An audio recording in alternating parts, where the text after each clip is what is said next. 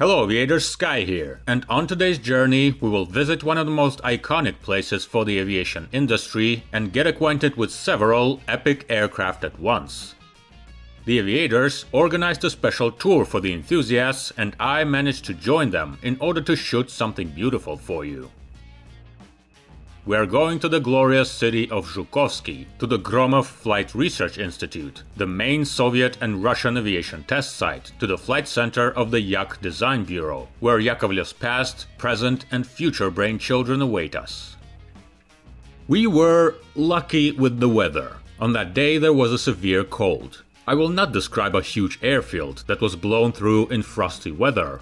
Although again, we are in fact at a restricted research facility in Russia, so everything is authentic.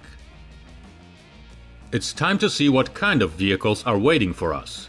The first to meet is a pair of glorious civilian veterans of Yakovlev, the Yak-40 and Yak-42 regional airliners. A special thrill of meeting old planes when they are not half-forgotten machines in the suburbs, but quite vigorous birds. The big brother Yak-42D is not an ordinary airliner at all, but a flying lab of Roshydromet used to study the atmosphere. The Yak-40 is not that exotic, but it is not quite ordinary either. The aircraft has a luxury cabin like a business jet and used to be the personal aircraft of its creator. You can say the Yakovlev of Yakovlev. I couldn't get inside right away. It was time to move on to the next stage of the journey. To say that the Research Institute is an aviation treasury is to say nothing. What I saw just driving along the road would be enough for 100 videos, but today we are not talking about those machines. We drive to the western end of the airstrip, the place that is usually closed to the public at the Moscow Air Show. We didn't have to wait for our main hero. On the horizon over the snow-covered airfield appeared perhaps the most interesting today's character and the main brainchild of the modern Russian aviation industry, the MC-21 airliner.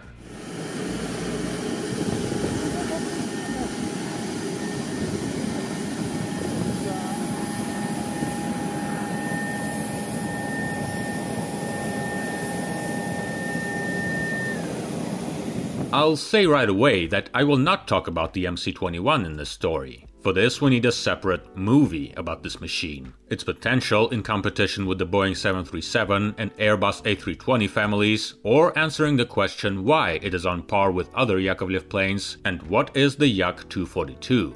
For now we will just take a walk and look at this particular plane, which parks so beautifully in front of us. So, the MC-21-300, tail number 73053. This is the second flight prototype of the airliner, so it can be considered an early one. Now there are already as many as 7 prototypes, including those that are undergoing static tests. The aircraft was assembled at the Irkutsk aircraft plant in 2018, and since then has been driven in full, both in tests and at air shows. Yes, at the MAX 2019 air show, it was this plane that was cutting circles over the crowds of fans, managing to do tricks in the sky unusual for a commercial airliner. The airliner is powered by a pair of Pratt & Whitney 1400G turbofan engines, a modification made for the MC-21. They have relatives. The 1100G are installed in the Airbus A320neo family airliners. We have already seen the 1500G under the wings of the Airbus A220, the former Bombardier C-Series. The 1700 and 1900G are hung under the wings of the second-generation Embraer E-Jet airliners, and the junior 1200G should be lifting into the sky the long-awaited Japanese Mitsubishi MRJ, the current space jet. Someone will probably ask, why is there a Pratt & Whitney in front of us and not the brainchild of Russian engine engineers, the PD-14? The prototype MC-21-310, which flies with the PD-14, is now busy, confirming performance that should not be inferior to Pratt. In fact, this is, to put it mildly, an ambitious task, given that the PD-14 is the first completely new large jet engine in Russia in decades, and its counterpart at the moment can be considered one of the best in the class, competing maybe only with the CFM LEAP. Let's take a little walk around. The MC-21 wing, a great pride of aviators, is made with a wide use of carbon fiber composites, which allows to reduce weight, improve aerodynamic performance, and make it more stylish, even without wingtips. Mechanization is in place: ailerons, flaps, spoilers, and slats. We do not see them in operation because the plane does not move, but I hope soon everyone will have the opportunity to shoot all this from the window during a flight. And yes, there is no need to be surprised at these strange structures on the leading edges. Let me remind you that our board is a tester with a job that is unusual for serial machines. All other attributes of a modern airliner are also in place. Looking at it in general, more or less a familiar picture. Considering how cold it is in the yard, the warm exhaust from the air conditioning system became my best friend. Time to go inside. Since our plane is a flight prototype, and an early one, there is of course no cabin here. The beauty is hiding in another plane. Here we have a large empty space, partially occupied by testing equipment and posts for test operators. An interesting experience. This is how you can roughly estimate what the planes look like before customization, the installation of cabins and other attributes of passenger comfort. A large corridor with windows. Finally, the most interesting place for any aviation geek, especially since we are talking about a completely new model. The workplace of test pilots, the cockpit. There is a complete set of everything that a modern medium-range airliner should have, so you shouldn't be surprised that everything looks about the same as that of its relatives in terms of class. Fully equipped, large displays, interfaces with pedestal cursors, side sticks. Yes, not yokes. In fact, for all the commonness, this cockpit has many interesting features. For example, the side sticks are synchronized with each other. You may notice that everything here is a bit shabby, but again, this is a prototype, and what the engineers managed to mess up with all the equipment in several years of work, we can only guess. Glazing can be taken as the cherry on the cake. It could be considered quite normal for new wide-body airliners, such as the Boeing 787 and Airbus A350. But for a much smaller single-aisle plane, it is simply huge. Well, photos and videos from the pilots from this observation deck will be even more colorful. While I was crawling around the cockpit with a camera and bombarding the staff with questions, next to the MC-21 parked its ancestor, the already familiar Yak-42. Now it will not hide from us. The plane of Roshydromet cannot be called ordinary at all. If in general views it seems to be just a Yak-42, upon close acquaintance a lot of special details and instruments that are used in studying the atmosphere in flight become noticeable, making it clear why its index is not 42D but 42LL, Летающая лаборатория, a flying laboratory. The 3 D-36 engines in the tail look great. Their bypass ratio is quite decent, more than 5, so we can see the light coming through the second circuit from behind the fan.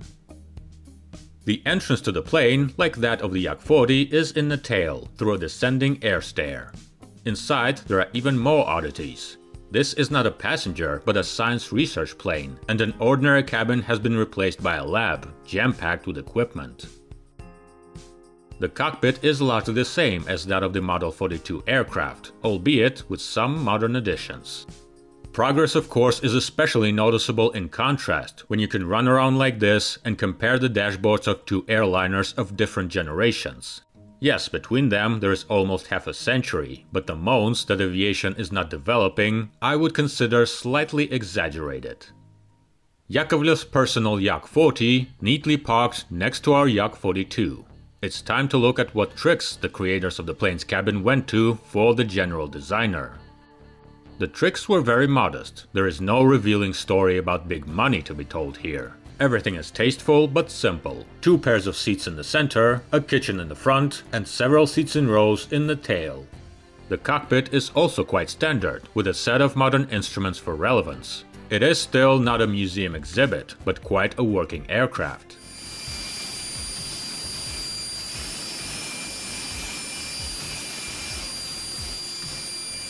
The show continues, and the number of the Yaks grows. A couple of not so large but no less curious machines arrived at the field.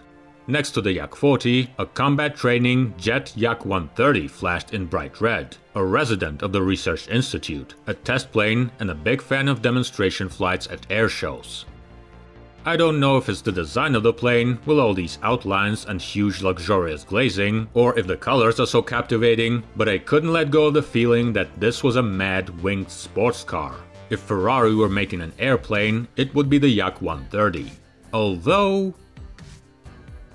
Next to it, as the final link, arrives the piston Yak 152, which in turn should replace the old models and become the first step for young pilots on the way to something big, fast, and sometimes wild.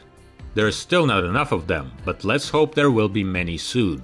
There is a need, not everyone should be immediately thrown into a jet. I should make separate videos about them, just as they begin to fill the sky. 5 planes in one frame, the smallest of which weighs less than 1.5 tons, and the largest one goes over 79. A rare sight indeed. It is also rare to see the testers of all this beauty. People who need no introduction in the Russian aviation environment briefly came to visit. Test pilots Oleg Kononenko and Roman Taskayev, who lifted the MC-21 on its maiden flight in 2017, among other things. Although back then, they were driving the large bird, and now they themselves are driven near these birds by a crowd of photographers. By that time, the weather began to cosplay the movie The Day After Tomorrow, and it was time to take our birds to their nests. But before that, a fun photo with the employees of the Yakovlev Research Institute who had to toil with us all day. The process of evacuating the plane from the field was also a lot of fun, just like at a fashion show. Well, on this positive note, we can end our adventure today. I think the adventure turned out to be interesting and beautiful. Like and subscribe to the channel, fans of everything flying. Fast flights on glorious veterans and advanced beginners, and soft landings to you.